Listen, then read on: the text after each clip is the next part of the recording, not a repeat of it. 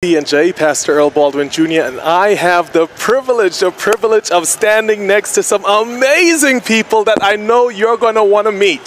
So could you guys take a moment just to introduce yourselves? Let's simply tell them your name really quickly. My name is Sandrew King Sr, the director of the Inkster Community Nighthawks.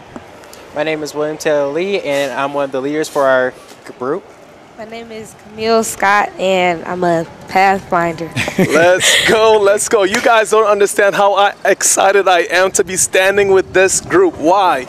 Because this group represents one of the first community-based Pathfinder groups ever in the Lake Union. Mercy. And here we go now. They're not just the first group. They didn't just like squeeze in. They came in big and bad, like King Kong. You all could just hit the chest real quick a couple times. Why? Because they are serving there, doing an amazing job. But I have a couple questions that I'm sure some of the viewers may want to know.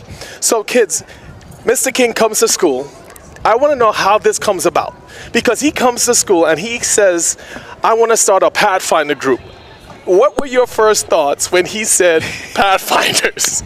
At first, I was really confused because I didn't know what it was. Okay. But I found out about it because Mr. King goes to my family church, City Temple, Seventh-day Adventist, and I found out that he knew like all of my aunties and my uncles and my dad and all of that stuff. So when he introduced me to Pathfinders, I was kind of interested in it. That's what's up. How about you?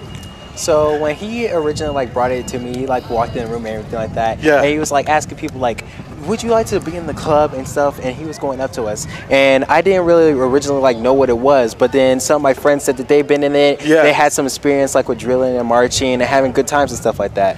So I just was like, this might be a good opportunity, and just decide to join. You know what? I am so excited, and the world is so excited that you guys said yes to that invitation. But let me turn to you, Mr. King. Mr. King, I've had the privilege of working together, and you are super passionate about what you do. So when you, again, felt the urge to start this Pathfinder Club in a community-based school, what were you thinking? Weren't you intimidated? Weren't you scared? What were you thinking? So it's crazy because when I was Federation president, I wanted to do this at a Detroit public school as an after-school program. I'm not a Pathfinder director, right? Well, I am now, but I never wanted to be a Pathfinder director. I was like, hey, Pathfinder is cool, but not for me. Right. But I think this is a great opportunity. Right. So then I got an opportunity to work at American International Academy. And in the process of talking to Thomas White, who's the superintendent, awesome guy, went to Peterson Warren Academy, went to Oakwood. He was like, yo, I got this school here. Let's start a Pathfinder club here. I was like, okay, bet. I'm thinking in my head, I can get some people to run it. He's like, no, I only want you to do it. You. And I'm looking like, never been a Pathfinder director. Look at God. What am I going to do? And then I thought it was going to be easy. And I have to be honest with you, the process of making this club happen, because we're not a church, we're not affiliated with a church. Right. So we had to get a church to sponsor us.